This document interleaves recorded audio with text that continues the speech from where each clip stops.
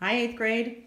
Today we're going to be doing our second round of factoring trinomials. We're going to be working on lesson 8-5, day 2, and this is on page 500. So this time we're going to be looking at factoring trinomials where the third term is negative, and we're going to see what happens there.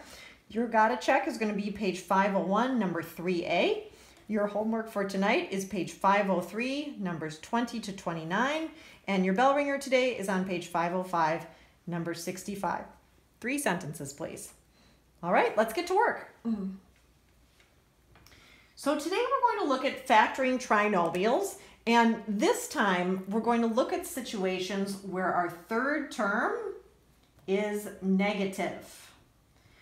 So when our third term is negative, again, it's a product of two factors. So in order to get a negative number as a product, you need to have a positive number times a negative number. So this is always a positive number times a negative number.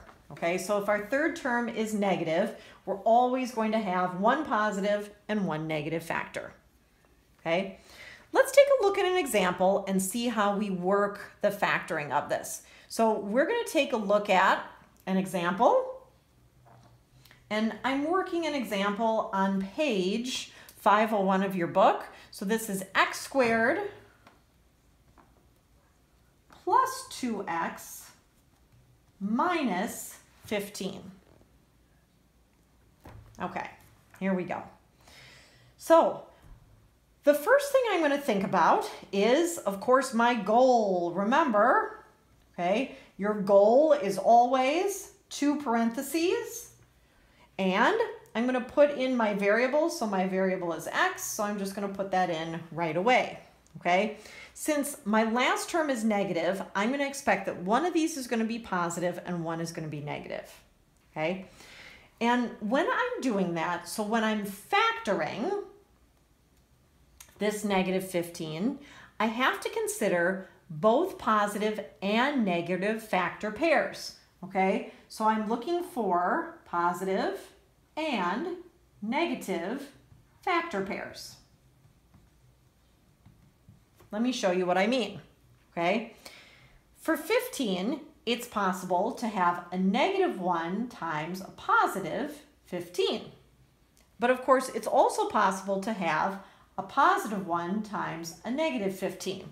Do you see how this works? I've got positive and negative factor pairs, and I've just switched which one is positive and negative.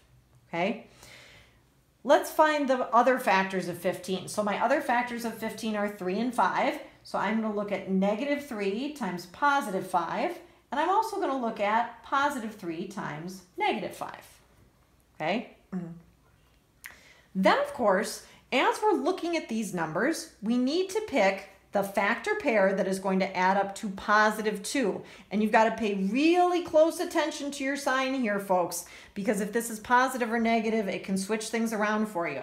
So which of these will turn out to be positive 2? Well, it won't be this one. That would give me 14. This one would give me negative 14. It's got to be this one right here. Negative 3 plus positive 5 would give me positive 2. So this one right here is going to be my factor pair choice. And that's because negative 3 plus 5 will give me that too. Okay, so now that I know my pair, I'm just going to plug it into my parentheses. So this one would be x minus 3, and this other parenthesis would be x plus 5.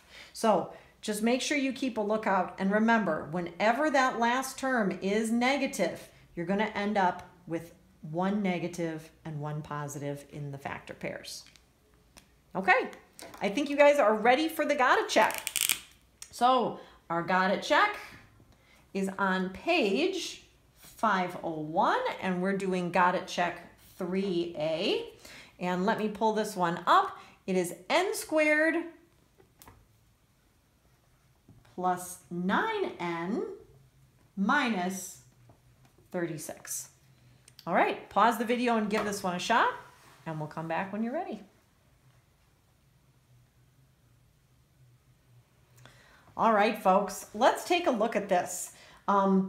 36 is really interesting because it has a ton of factors. The book didn't give us a super easy task because we're going to have a lot of them to pick through. So I'm going to start out by writing out my goal, and I'm going to write in my variables. So I'm going to have an n in the front of the back. And now let's take a look at 36. Okay, usually I write them underneath, but there's so many, I'm going to write them over here on the side. So let's find our factor pairs of 36. So first options, I could have -1 and positive 36. I could also have +1, negative 36. Okay, let's take a look at another one. All right, because neither of those added up will get me to 9. Okay, what about 2 and 18? So I could have +2 times 18, or excuse me, -2 times +18, or +2 times -18. Okay, but this would add up to 16 or -16. So again, won't get me 9. Okay, let's keep going. What about 3 and 12? So I've got -3 times +12, or +3 times -12. Okay, here we go. I think we found it. So if I look at this factor pair right here, -3 times 12, okay, if I take -3 plus 12, -3 plus 12 gives me 9. So I have found my factor pair. This one is going to be n minus 3 times the quantity n plus 12. And I'm done.